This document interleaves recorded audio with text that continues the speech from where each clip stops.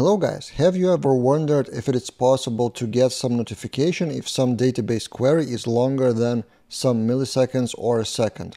And I found a snippet of code, and I've tested it, and it comes from Laravel guidelines by Proton Media, and there are quite a few good pieces of advice inside of those guidelines, so I will link those in the description below.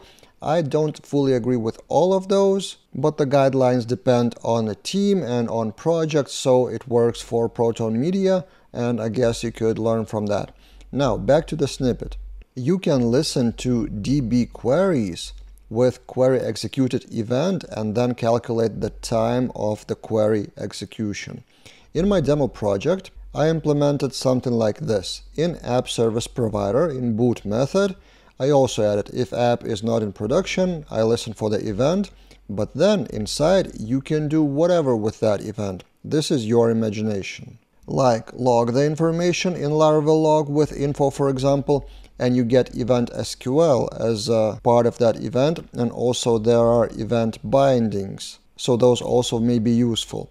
Then also you could send an email if you're brave and you don't think it would spam you, because if every query that takes longer than 0.1 of a second would send email, that would be pretty dangerous. But in this case, I send a notification to admin with the information. Or you could notify your external bug Snag or Flare or whatever bug tracking tool you use, and let's see how it works, all three of them.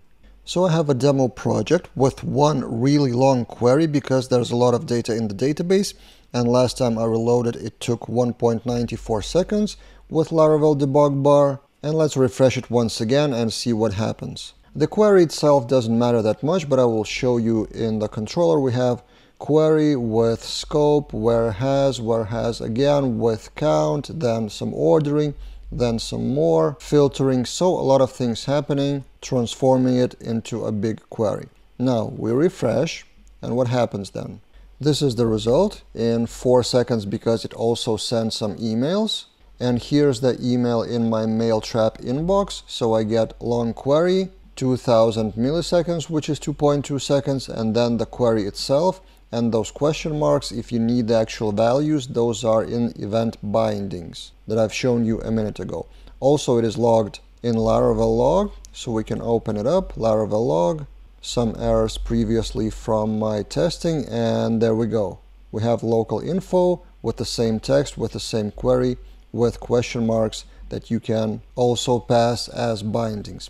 And then bug Snag. For those who haven't used Bugsnag or similar tools, it's just a tool for logging all the errors from your application and then conveniently inform someone, group errors together, and perform a lot of analysis. A good choice if you want to analyze the query. So for example, I have a long running query now, which will show me the details and even where that comes from.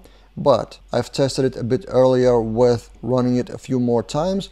And here you see the number 2, which means that for one user, this event happened a few times. So Bugsnag would help you to get it all together. If you have a lot of those slow queries, you can log them together or by group or something to perform a deeper analysis. So as I said, it's your choice what you do inside of that. The main thing is that you can listen to slow queries with these 3 lines of code. What do you think about this method? Or have you used something different, some other tactics, or maybe some tool to log slow queries and group them together? Share in the comments below. And if you want to know how to fix those slower queries, one of my courses on Teachable is called Better Eloquent Performance. So with practical examples, I'm showing how to improve, refactor, and make queries faster with Eloquent and Query Builder in Laravel. So you can check that out. The link will be in the description below. That's it for this time, and see you guys in other videos.